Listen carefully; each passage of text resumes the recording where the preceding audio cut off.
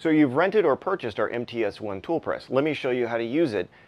Primarily, you're going to want to use it to press the bottom bracket into the bike. You have some dies to select from, okay? These are what we want you to use.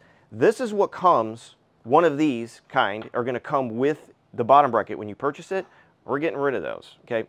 Because this steel die takes the place of this plastic piece, and this takes the place of this. So there's no reason to use those, and it will reduce the overall stack. To do the installation, if you have one of our bottom bracket modules, such as the BB86 dub or 30mm or BB92 dub or 30mm, there are several. It will say on the outside of the module whether or not it has a 40-30 bearing, a 6805, or a 6806. Those are the only three bearing sizes that we use. You can install the dies very easily by going in from the strike nut end.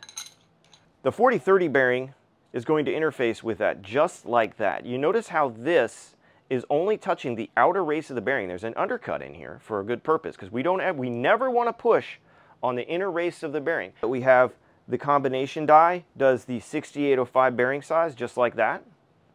All right, once again, only pushing on the outer race of the bearing.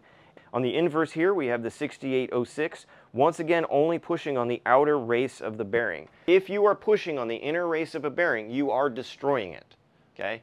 So when you're using these tools, make sure to select the proper die.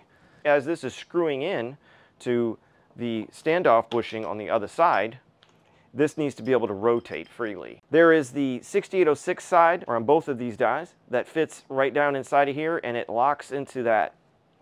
That way it keeps it from rotating, and that way you can get a firm grip on this as this is threading in. The reason why we give you two dies of each size is for bearing installations when you're doing services later. But when you're doing an installation, you're only going to use a single die free spinning on the drive nut end, and then you are going to use the 6805, 6806 combination die that is locked into the standoff bushing on the other side for the install. The MTS-1 tool also works for module extraction, which we will show in a separate video.